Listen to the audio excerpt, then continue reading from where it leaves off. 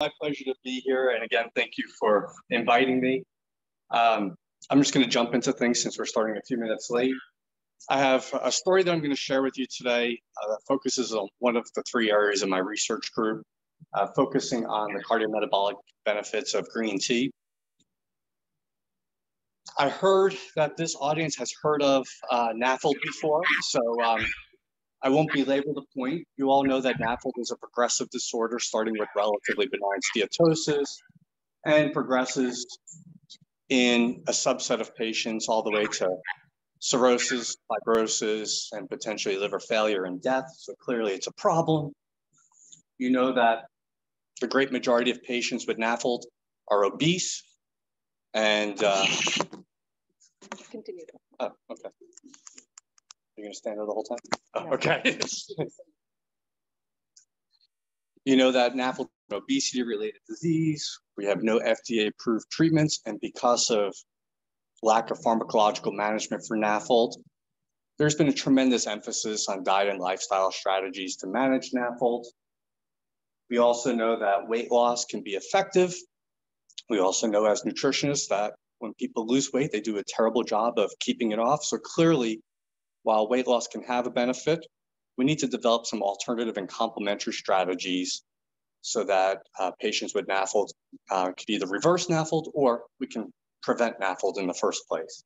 My laboratory has kind of sat on the fence on both sides. Most of our studies have been on the prevention side in terms of our model systems, but we have also done some of our rodent studies in a therapeutic model, so intervening with green tea post-NAFLD induction, and we see very similar results. We have focused on green tea based on epidemiological evidence from Japan, indicating that high consumption of green tea in a cohort of 40,000 Japanese adults is inversely associated with CVD-related mortality.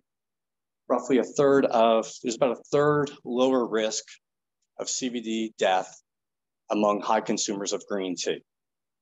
The benefits of green tea have been long attributed to its polyphenolic catechins, which are shown down here before. And what you can see down here is an HPLC profile of catechins across three different tea varieties, black, oolong, and green tea. If you're not aware, these three varieties of tea are all derived from the same tea plant, but differences in post-harvest processing result in unique phytochemical profiles, such that green tea has about 4 times as much catechins compared to black and oolong tea. And the principal catechin is this guy here, epigallocatechin gallate, or EGCG, which accounts for roughly 50% of the total catechin content. I frame today's presentation in the context of CVD, but the reality is, and as you're all aware, is that NAFLD and CVD have very common etiological factors: insulin resistance, gut barrier dysfunction, obesity, dyslipidemia. When I started my faculty career many moons ago, when you go to PubMed, you type in CVD, you get 400,000 hits. Around the same time, NAFLD was a relatively unknown disorder, only about a couple thousand publications in the area.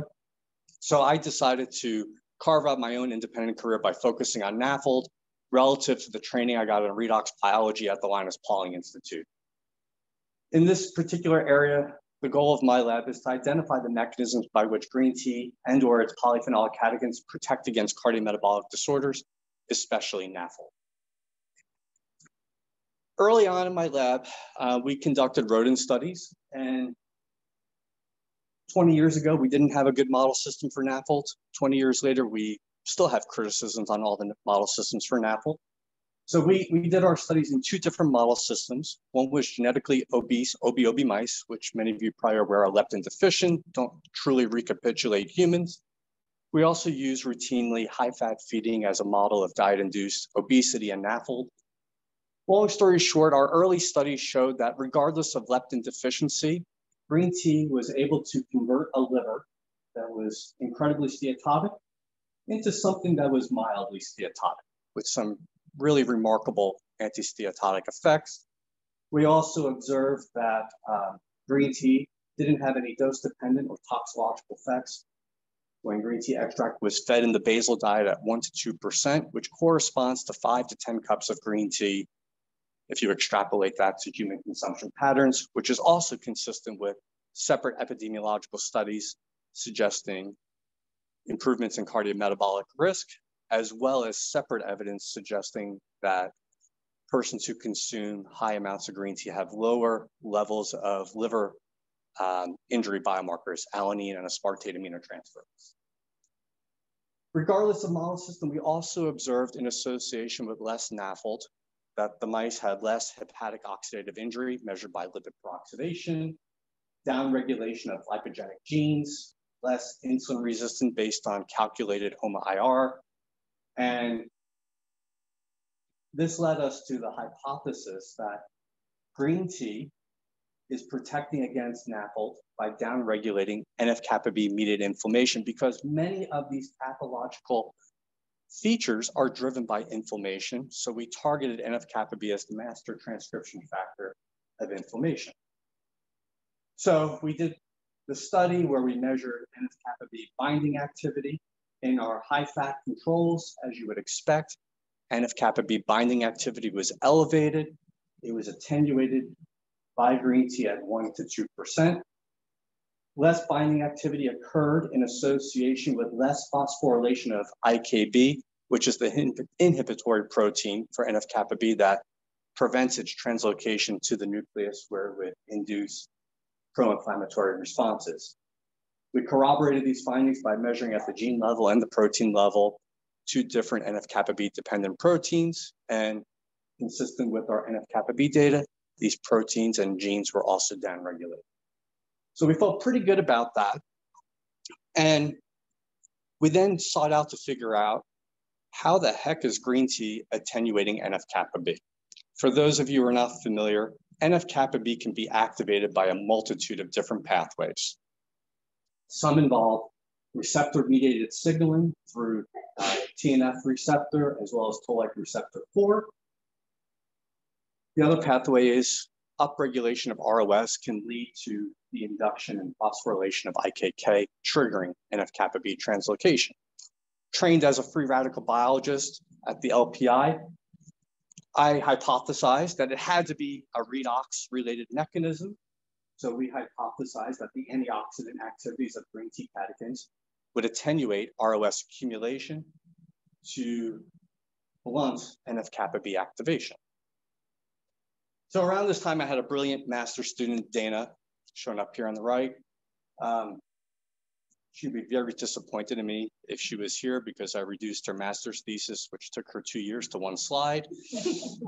But that doesn't take away from the elegance and importance of her work.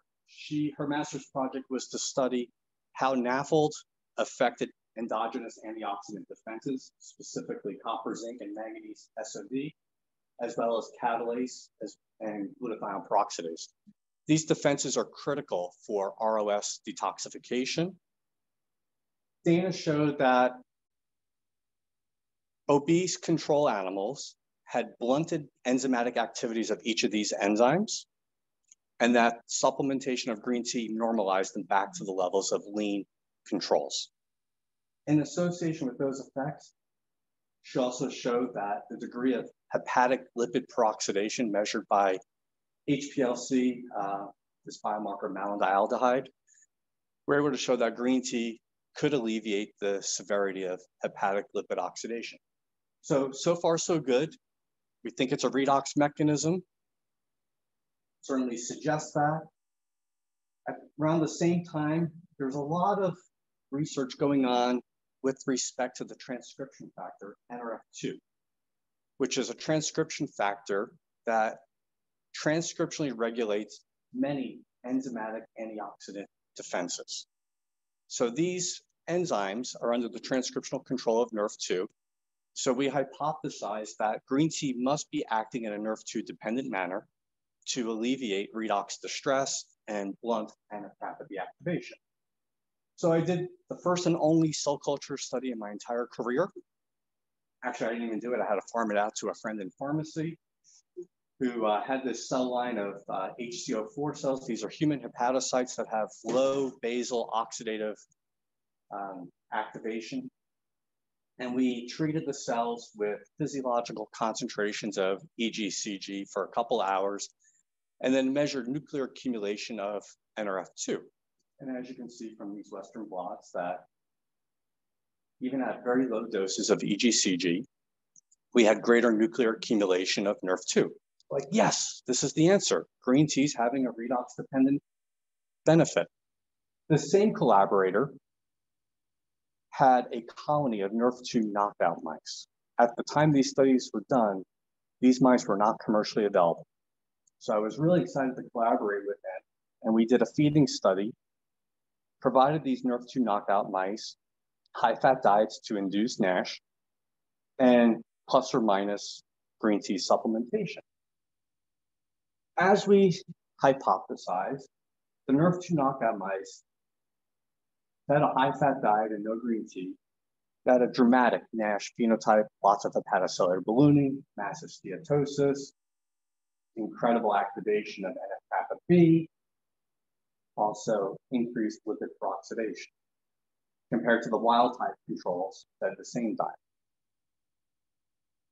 The wild-type mice fed green tea had little to no pathology of NAFLD, and here's where we started shaking our heads. The NRF2 knockout mice supplements of a green tea also had improved pathology. Clearly, we were very wrong in our hypothesis, because if green tea was acting in a NRF2 dependent manner, we would see no resolution of NASH. My PhD student at the time, Mavis Lee, this was me and her arguing. You were wrong. No, I was wrong. You were wrong. She's like, you're a terrible advisor. You steered me wrong for this 12-week study. I should also point out that these studies were conducted when I was transitioning from University of Connecticut to Ohio State University. The mice were shipped to me and I had to quarantine them for 2 months before I could even use them. So Mavis was even more angry at me for wasting so much time between quarantining and supplementation period. Long story short, NERF was not the answer. This is the first of a series of wrong hypotheses that I've had in my entire career. And I'm sure it won't be the last. So we went back to our pretty picture. Clearly, my training as a redox biologist was useless. And we had to start thinking about more complicated mechanisms involving extracellular receptors. In those NRF2 knockout studies, we salvaged the study by measuring, at least at the gene level, expression levels of toll-like receptor 4, TNF receptor, message levels of TNF alpha, and circulating concentrations of LPS or endotoxin. And what we found was really remarkable is that green tea, regardless of NRF2 deficiency, attenuated the receptors as well as the ligands. Well, if you look at the picture, you can see that TNF alpha binds to a receptor, which leads to NF-kappa B activation. Clearly, there needs to be some initiating event in order to induce TNF alpha in the first place. And of course, TNF alpha is NF-kappa B dependent.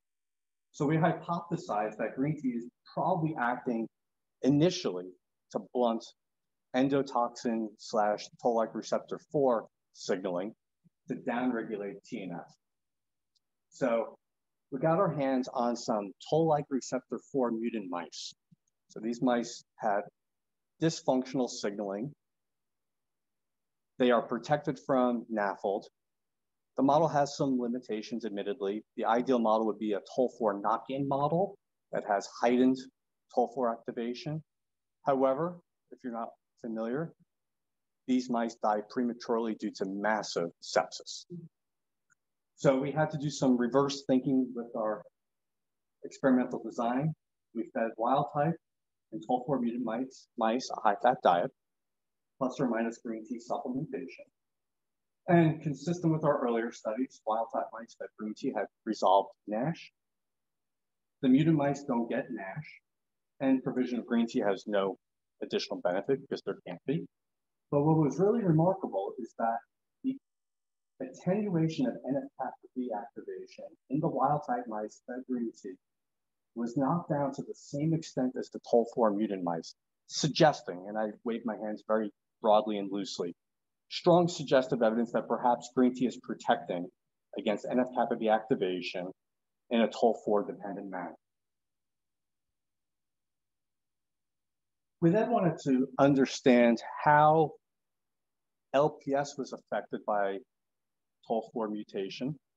So we measured circulating endotoxin, and we saw, independent of genotype, that green tea was able to lower circulating endotoxin concentrations. And at the level of the intestine, we measured the tight junction protein, at least at the gene level, claudin-1. And we observed in the upper and middle portions of the intestine, but not the lower intestine, that green tea, regardless of genotype, I guess I shouldn't call it green tea, regardless of genotype, upregulated expression of claudin-1, suggesting that green tea perhaps is acting somewhat peripheral to the liver to limit LPS and its subsequent binding to hepatic Toll-4 to signal NF-kappa B activation.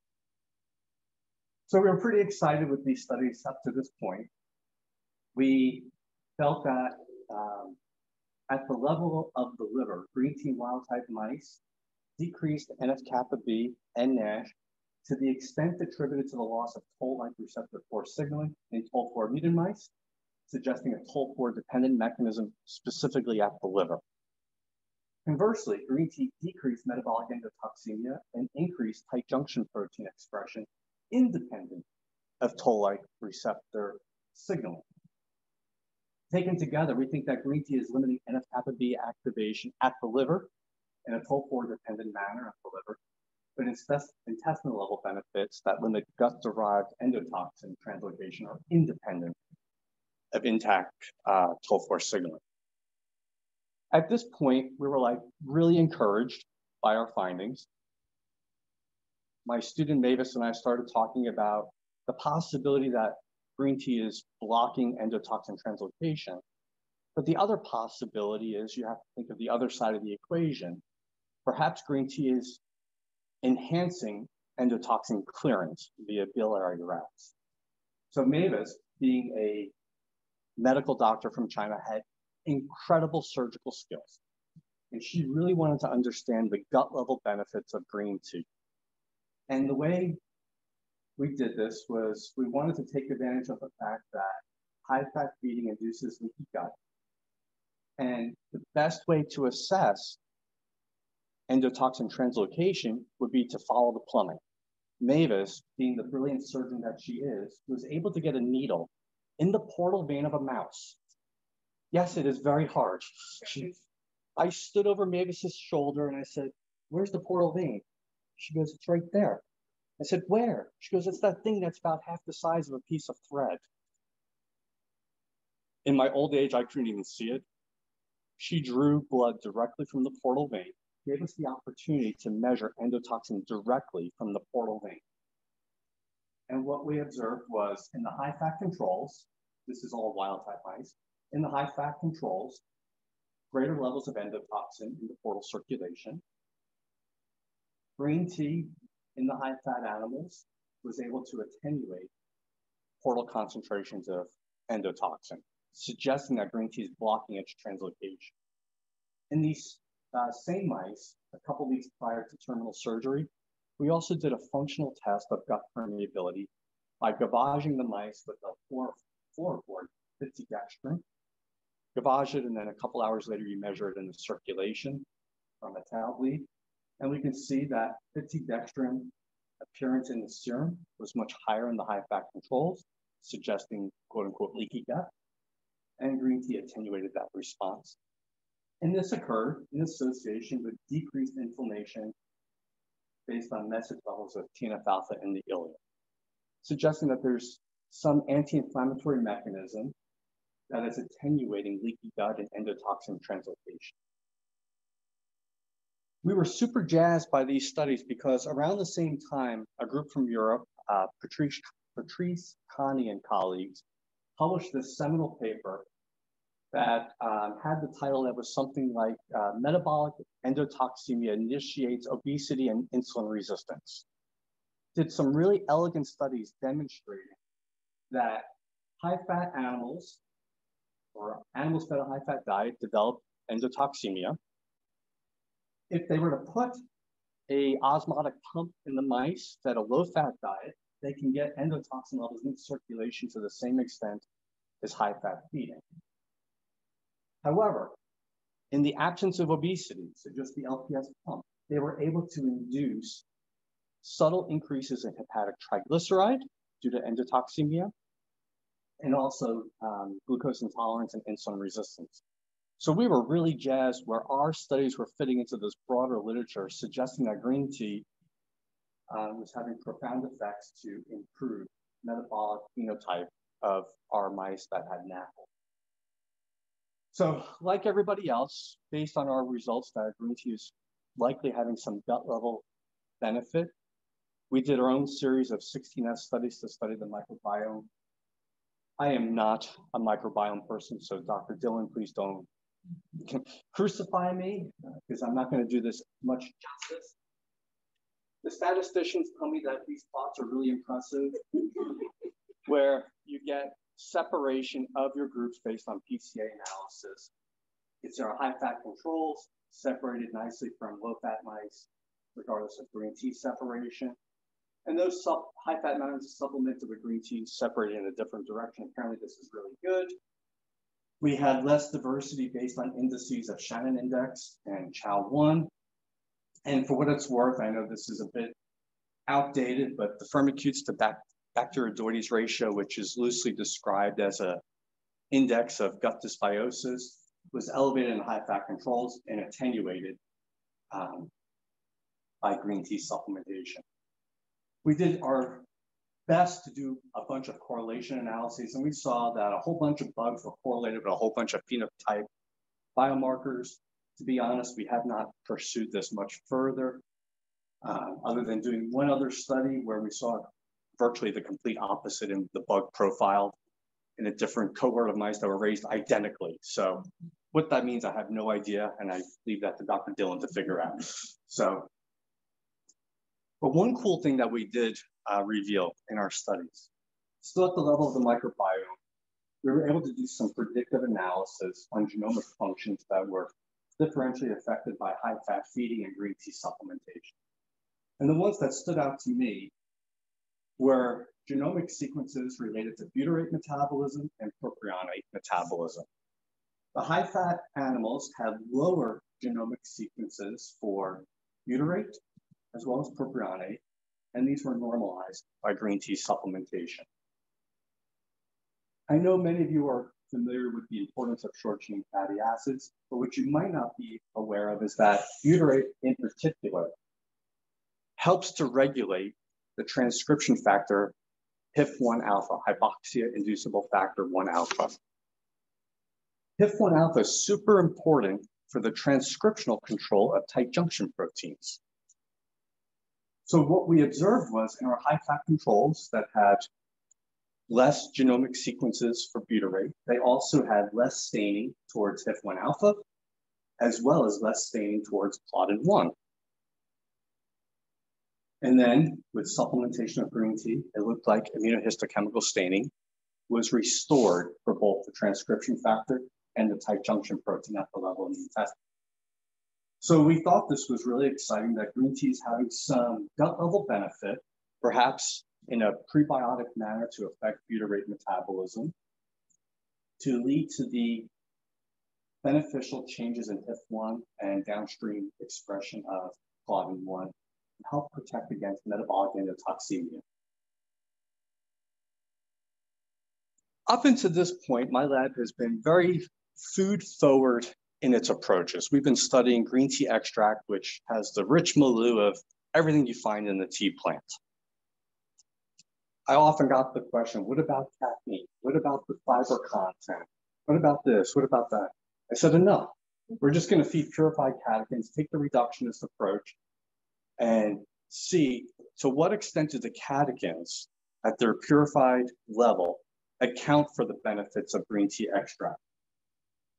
So we picked 2 catechins for these studies, EGCG, which is the principal catechin found in green tea, and we chose catechin, which is the simplest of all of them. You can see structurally, catechin is lacking a gallate group that EGCG has. And if the hydroxyl groups are important for RLS scavenging, catechin has less, and therefore should be less redox active. So we took these very divergent amounts or divergent compounds, had a group of animals supplemented with green tea extract, a second group supplemented with EGCG at the equivalent dose found in green tea extract, and then a third group supplemented with catechin. But catechin exists in very trivial amounts in green tea extract, so we fed it actually at the equivalent level of EGCG so that we can make a pharmacological comparison between the two, rather than studying its beneficial effect based on a 0.1% abundance in green tea. Here's what we saw. High fat controls, 5 to the 7 time developed NASH. Green tea supplementation protects against that. EGCG protects against NASH to the same extent as intact green tea extract, whereas catechin does alleviate the pathology, but not quite to the extent of EGCG in blue, catechin's in orange. So partial blunting, supporting the premise, couple premises. One, EGCG is principally responsible for the anti-NASH effects, but two, that there's no additive benefit of caffeine based on our studies here. So this was really cool for us. And similar to this pattern of NASH activity scores, we saw similar trends for liver lipid peroxidation, serum ALT, endotoxin, and then genes and proteins related to TOL4 and NF-kappa B signal.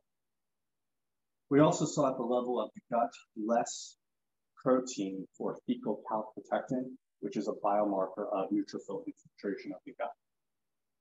So we were pretty jazzed about this. But given that we saw that catechin had some beneficial effect, clearly not to the same extent of EGCG, we were really curious to understand if it is the intact catechin having the beneficial effect, or perhaps one of its microbial metabolites. And this is a really complicated question.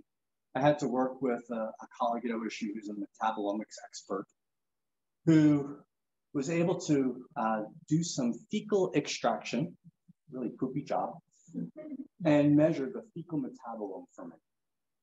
And what he found on my behalf was that in our 3 green tea related supplementation groups, whether it was intact green tea, purified EGCG, or catechin, that this metabolite, 3,4-dihydroxyphenyl gamma-valerolactone, which sits downstream of all catechins, was increased in the poop samples of all the groups.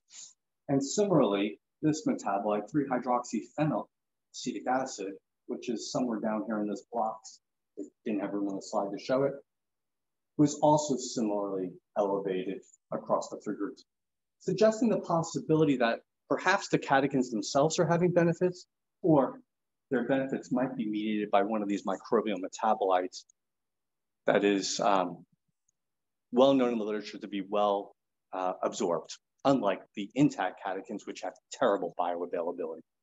So it's quite possible that at the level of the gut and at the liver, there might be 2 different things going on. And that's the hypothesis that I really want to be testing moving forward, but we are trying to find a supplier for this metabolite. If there's any medicinal or synthetic chemists out there in China, 10 milligrams of this costs $2,000. So if you can make it cheaper here, I can then do the rodent study and see if this actually has a beneficial effect. So you heard in my introduction that I'm also a registered dietitian. Studies in mice are important to get mechanistic insight, but if I put my RD hat on, my goal in life is not to make healthy mice, because healthy mice don't make healthy people. But there are innate challenges for research translation, as many of you are well aware. Specific to this paradigm, we know that Americans don't want to be sloshing around all day with 5 cups of green tea in their belly. We also know that Americans actually don't even like green tea. They prefer black tea. And black tea doesn't have much catechins compared to green tea. So to circumvent these challenges, started recognizing that Americans like snacking. In fact, we get about a quarter of our total calories from snacks on a daily basis. So the secondary way to circumvent this challenge is to collaborate with a food scientist. Dr. Vodovos at OSU does amazing product development. She was able to develop a catechin-enriched confection, i.e. gummies, that are low calorie, 50 calories per day, and taste good, because most Americans don't like green tea because it's astringent. So she was able to make these gummies such that we can deliver the equivalent of 5 cups of green tea in 3 equal doses with meals across the day. We also use a decaffeinated green tea for these translational aspects because some people are caffeine sensitive. So our first adventure into this area was, are the catechins, when part of a gelatinized confection, are they even bioavailable? We wanted to make sure that they could be released at the gut. So we recruited some healthy persons as well as persons who were obese. Their participants are up here, nothing really remarkable. The obese people had higher BMI and higher OMIR, but for the most part, all of their clinical chemistries were elevated, but within normal clinical limits. Patients came into our clinical center. They ingested these confections in the fasted state. We then did a pharmacokinetic study where we collected blood and urine for up to 24 hours. As your eyes are orienting here, you should see that the blue line is lower than the green line. The blue line is the obese patients. The green line is the healthy patients. Across the board, the obese persons had lower bioavailability of all catechins that were present in the confection. And it was roughly about 30% less area under the curve across the board. We then measured those valeriolactones. We were only able to measure 2 of them due to limitations in analytical standards that were commercially available. So we measured 3,4 valeriolactone and 3,4,5 valeriolactone, which are downstream of all the catechins. And what you can see is, regardless of obesity status, the appearance of these valeriolactones occurred equivalently between the lean and obese persons. So on one hand, if the parental catechins are the beneficial entity, clearly the obese people need to ingest more if bioavailability is important for mediating the benefit. On the other hand, if it's the valeriolactones, the obese people are probably getting just enough because their bioavailability of these valeriolactones is equivalent. I don't know the answer to that. If somebody can tell me, that'd be wonderful. And that's why I really want to study these microbial metabolites. But what's really interesting with these PK studies is when we collect complete 24-hour urines and measure catechin excretion and valeriolactone excretion, regardless of obesity status, the urinary elimination of the 2 valeriolactones that we're able to measure, and there are more, was double that of the total catechins that was excreted, indicating that the valeriolactones are actually even more bioavailable than the parental catechins themselves. To me, that's just really remarkable that we have this maybe interdependence or symbiotic relationship with our gut to generate these metabolites that are even more bioavailable than the thing we're actually ingesting. And this also suggests the possibility of what is the right gut phenotype to promote the generation of these if they are functionally responsible for the benefits of green tea. Lots of open-ended questions there, lots of hand-waving on my part. But based on these PK studies, we wanted to take the next step forward in our research translational efforts. During the pandemic, like many of you, we were conducting randomized controlled trials. Those RCTs were shut down. Some of the patients completed the RCT pre-pandemic. We finally finished our RCT post-pandemic, and we're still analyzing by a specimen, but I have some preliminary data to share with you that's not published. We conducted a very too complicated RCT. We recruited persons who had metabolic syndrome and age and gender matched healthy persons. They were fed the green tea enriched confections for a month. Blood samples were collected at baseline, midpoint, and 28 days post supplementation. crossover design with a 1-month washout, and switching to the alternative treatment. In addition to collecting blood, at the end of the study, we collected stool samples so we can do 16S analysis. I don't have that data to share with you today. But we also performed a gut permeability test in the humans. And I'll share some cool stuff about that. And for this study, like our earlier PK study, they were fed the confections to deliver green tea catechins at the equivalent of about 5 cups of tea. The other thing we did in this study was that we asked participants to follow a low polyphenol diet. Because as many of you are aware, everybody eats different diet. Polyphenols are found in fruits and veggies. We are terrible on the whole as Americans at eating fruits and veggies. Obese people are even worse than lean persons. So we wanted to try to level the playing field to some extent and standardize diets without being overly restrictive. So we asked the people with terrible American diets to consume a slightly more terrible American diet by limiting their fruits and vegetables, but specifically polyphenol-rich foods. Much to my surprise and delight, our participants actually followed instructions. Yay, participants! On the left side is the dietary intake data for the healthy people. In both study phases, the healthy people reduced their polyphenol intakes, and they reduced their polyphenol intakes to be equally as bad as the Med-S people. Yay! So far, so good. We then evaluated the broader diet. I generally don't like to show tables full of numbers. On the whole, there were no truly remarkable changes in the diet. Calories stayed the same regardless of treatment arm, consistent with poor dietary record reporting by people. The healthy people consumed the equivalent a number of calories as the Med-S people who were obese. Go figure. Carbohydrate didn't change. Protein changed a little bit by like 1%. It went up in a time-dependent manner, but not in a treatment-dependent manner. Fat was unaffected. Alcohol actually went down by 1% in persons consuming green tea. So maybe green tea is good for curing alcoholism, I don't know. The one that I highlight in red, fiber, potentially important. We know Americans have terrible fiber intakes. We made them slightly worse, but nothing too remarkable.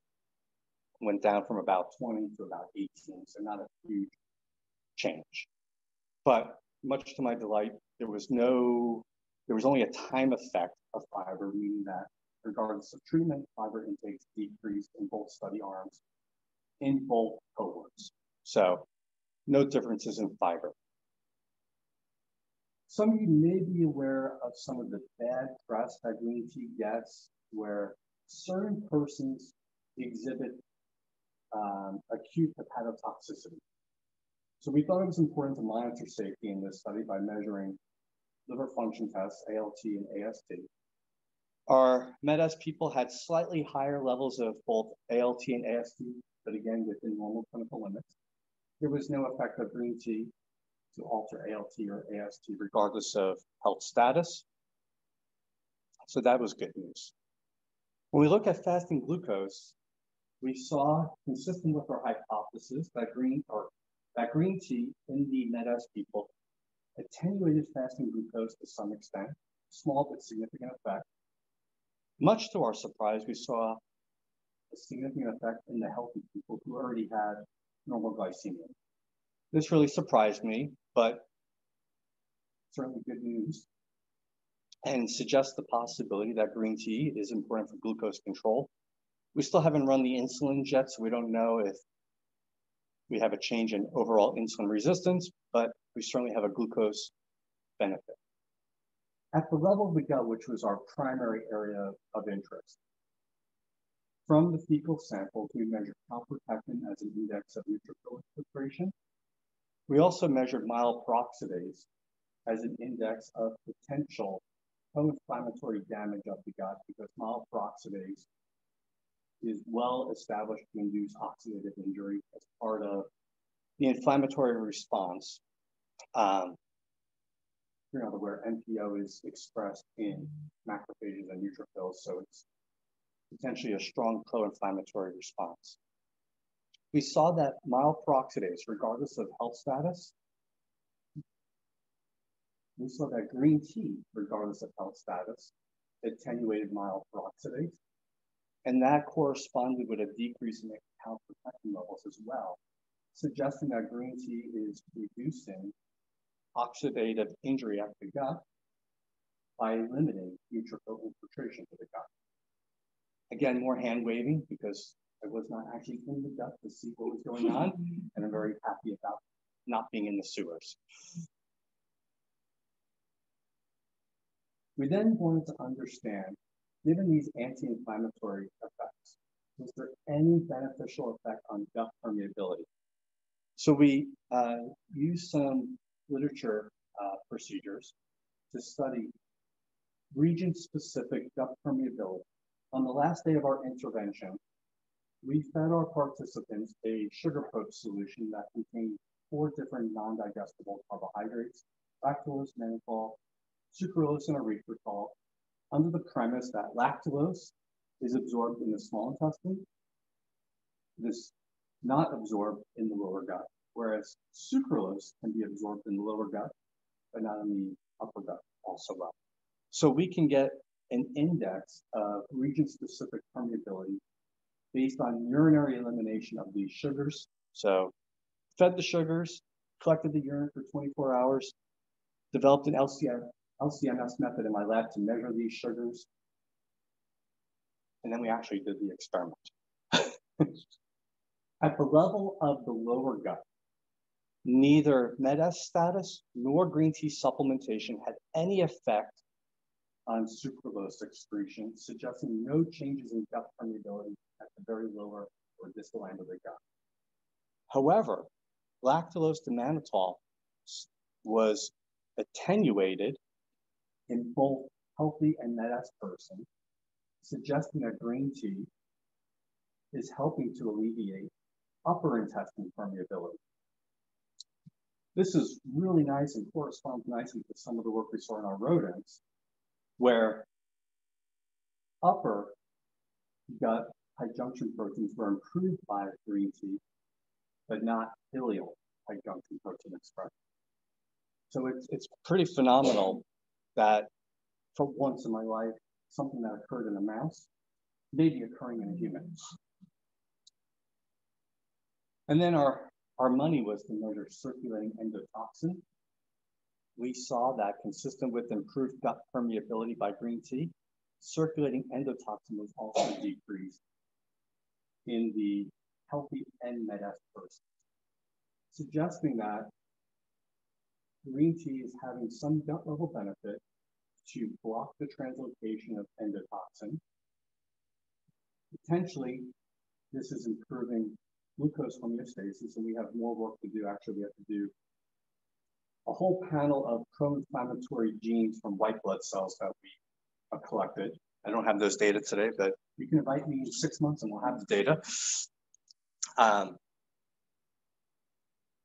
we wanted to understand now, what about short-chain fatty acids? Our studies in rodents years ago relied on genomic sequences of short-chain fatty acid metabolism. So I had a brilliant postdoc who just left me last week, and I'm very angry at her because she's so awesome. I'm so mad she left, but I'm happy for her at the same time. She developed an LCMS assay so that we could quantify 10 short-chain fatty acids from poop samples, and it included, I think, 6 straight-chain short-chain fatty acids and 4 branched short-chain fatty acids. Going into this big spiel about chromatography and the elegance of her work, because that's all I can share with you today, because when we did the statistical analysis, there was absolutely no effect of green tea on the short-chain fatty acids, which in a way is a good thing in terms of narrowing our expectations of the mechanism, because now this suggests that the anti-inflammatory effects of green tea may be occurring, at least in humans, independent of some prebiotic effect that would affect the short-chain fatty acids that are generated by the bugs. Again, we were very angry.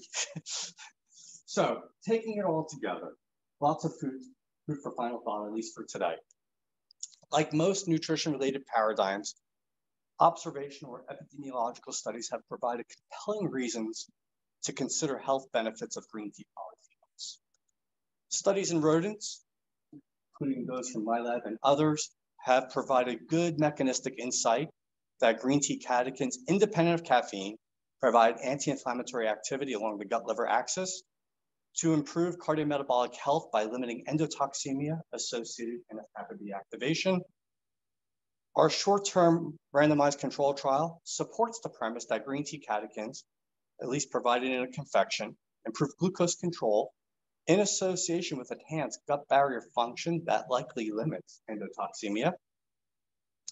Missing links, but on the horizon, are understanding microbial populations and/or host microbiota metabolomic responses that may mediate the health benefits of green tea. And lastly, whether catechins themselves or the microbial metabolites of the catechins are responsible remains an open question, and I hope that we can resolve this question.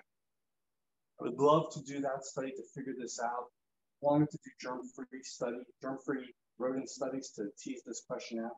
Some of you are probably aware that if you feed high-fat diets to germ-free rodents, they actually don't become obese. So that's a problem because you can't induce NAFLD in those rodents. So I don't know how to address the question. If anybody has an idea, I'd love to hear your insight. And then last but not least, considerable thanks to my group, past and present, who has contributed in so many different ways to the success of our preclinical and clinical studies. I have awesome collaborators at OSU. Guy Brock's a biostatistician. Sissy is my postdoc who just left me. Julie was a former postdoc. Kronker, a former postdoc. Kalina, another former postdoc. Yael Vodovos, my food scientist. Zongtang Yu helps me with 16S analysis. Chris Zhu is my metabolomics expert, particularly untargeted metabolomics. And then in my former institute, I had lots of support, including from Joan Smith, who was a veterinary pathologist, who helped with the scoring of NAFLD early in my career when I didn't even know how to do histology. So really thankful to her. And last but not least, the money people, in particular USDA. And I guess my claim to fame in science is I am really good, apparently, at convincing sponsors to give me money to test hypotheses that are not germane to their mission. If you're not aware, in the United States, all of our tea production, which is relatively little, is directed toward black tea manufacturing. Somehow I was able to convince the US Department of Agriculture to fund green tea studies. So I think that to me is my biggest delight in life. So thank you for all your tax dollars. And with that, I will take any questions. Yeah. You mentioned that Americans are unlikely to consume more than 5 cups of green tea per day. How much on average? The context of that question was a little bit tongue-in-cheek. I mean, literally, you'd have to drink like 5 or 6 of these a day. And exactly. Most Americans just don't drink that much fluid in general. Even when it comes to coffee, 2 or 3 cups a day for somebody at the higher end. That said, the NHANES data indicates that tea is the primary source of polyphenols or flavonoids in the diet. So I didn't really answer your question, but I gave you a different answer. I gave you the answer to the question I wanted you to ask. Definitely, like South Korea, they have that's a lot more. If there's any study where they match ingestion of green tea there, for, let's say, metabolic disease, suggesting more there, their dose, like enhance. Yeah. I'm pausing because I can't think of a study. And what gets really confusing about the NEP studies is how do you define a cup of tea? So again, EPI studies are great for hypothesis testing. They're not causal in any regard. The other thing that I should note about the Asian culture that I came to learn when I visited Korea and China to give similar talks is when they make tea, they start off with a pot of hot water, throw some leaves in, and they actually don't add more leaves throughout the day. They just keep adding more water. So the potency of the tea probably changes throughout the day, which makes the epi study even harder to rely on because while you might be able to measure by ounces what a cup is, there's no standardization of what's in that cup.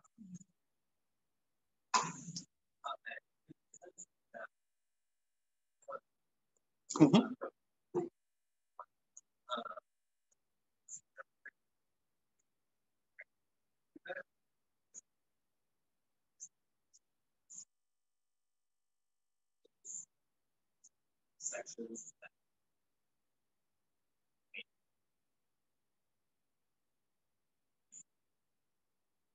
So I'll answer the second part first. The claim about leaky gut in humans and its location is based on our sugar probes. The lactulose to mannitol reflects upper gut permeability. In our mice, the immunohistochemistry studies that I showed, I think were from the jejunum or the ileum, but not the cecum. So midgut, perhaps, in a mouse. Does that answer your question? Okay. Okay. You stumped me. We did those studies so long ago, and you can see the histology wasn't particularly pretty because we didn't know what we were doing at the time and how to handle the tissue properly for. I have a question about reproducibility that I think if you haven't already published it, you should publish it. Is the person, when you looked at the microbiome and the change, is the person with the highest level of something in your control study the same as the person with the highest level in your treatments? You've got repeated measures on microbiome, and I'm wondering about differences within groups of people. Yeah, so we haven't finished the 16S analysis in our humans, but what we hope to find is a lot of inter-individual variability, as you probably will with human microbiota. Yeah. And what I'm hoping to find is, are there certain persons who are high producers of lactones that have high populations of certain bacteria, and look at it from a precision nutrition approach. Yeah. So few microbiome studies have done controlled crossover. Yeah. So please mind that. Because I was talking to Dr. Dillon about this earlier today. Even though the microbiota can shift in response to diet fairly quickly, I don't know if we still have a clear answer of what is an appropriate washout period to really know. Right.